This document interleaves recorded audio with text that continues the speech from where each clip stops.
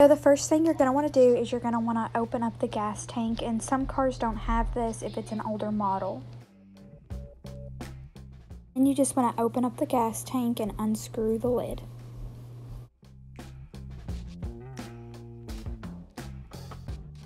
Next, you just want to insert your card, and then the screen may ask you a few questions, and you'll just answer these accordingly.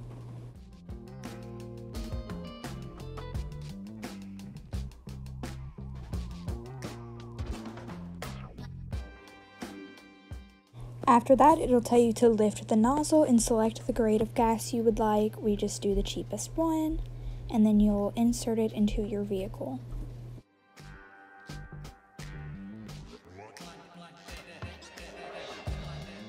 Next, you can stop it at a certain price, or once it's done, it'll just automatically stop. You want to take it out and put it back in, and then it may ask you if you want a receipt, and you can answer accordingly. And you want to make sure that you close the gas chamber. And there you go, you just got gassed.